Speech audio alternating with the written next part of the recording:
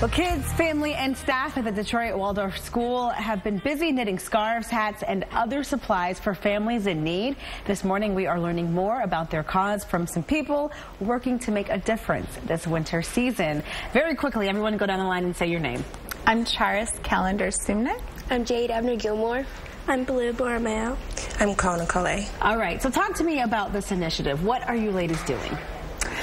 So we do an annual volunteer service at Detroit Waldorf School to help those in need, specifically on Martin Luther King Day. And what are you making?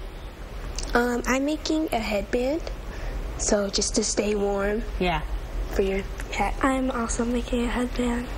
And you? What are you working on? Well, I work at COTS, so I'm the one that they're partnering with to volunteer and drop off the donations. So why is this something that's so important? One, to get the kids involved, but also, I mean, it really is an incredible cause.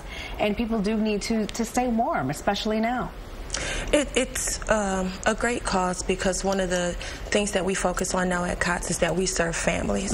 So to have their peers come in and not only serve them meals, but to be able to drop off stuff for them as well that will help them through this winter season is absolutely amazing. And not only just with this initiative, but throughout the year, what's the reaction that you see when people make donations like this? They absolutely love it, especially coming off the holiday season. We have our families that were just in tears from the outpour of love that they receive from the community. So to have people come in from schools and individuals and from companies, it's just amazing, and they love it.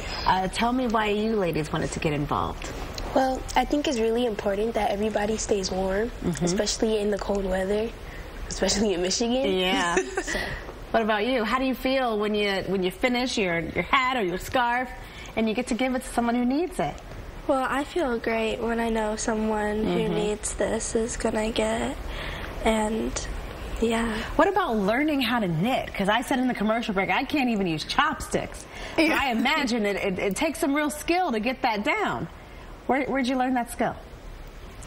We've learned this in handwork, and I've been doing this for a long time. How long? What's a long time? How old are you?